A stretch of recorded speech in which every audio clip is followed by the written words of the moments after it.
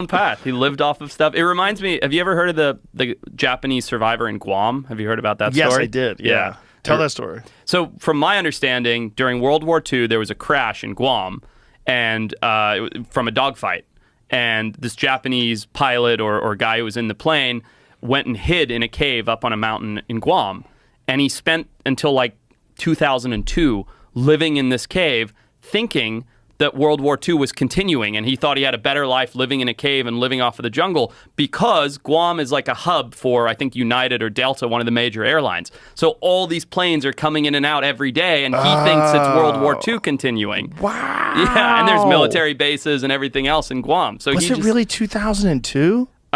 Jamie would have to look, but it was very recent. Like the 80s or something. I didn't know it was like that's he must have been old as fuck. Yeah, he was like in his 70s or so. I don't. I'm probably getting the date wrong. We'll but find it. But yeah, still, that's so crazy. But can you imagine? How would you know? How would you know? And what if you fucked up and went in too early? Right. You know, and then it is still World War II, and they shoot you. Exactly. You just hang out for another year. Yep. Just I'll spend a couple more days in the cave.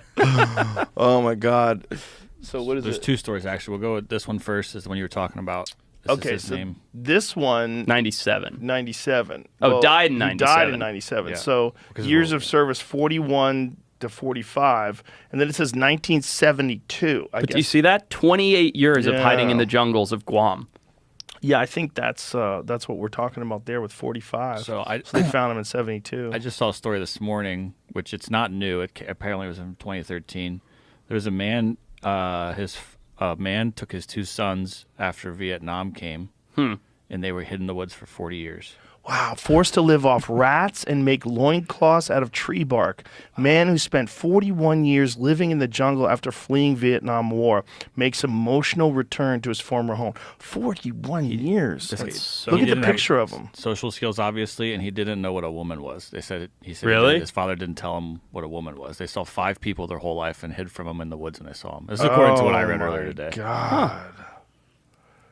Do you think... Oh, my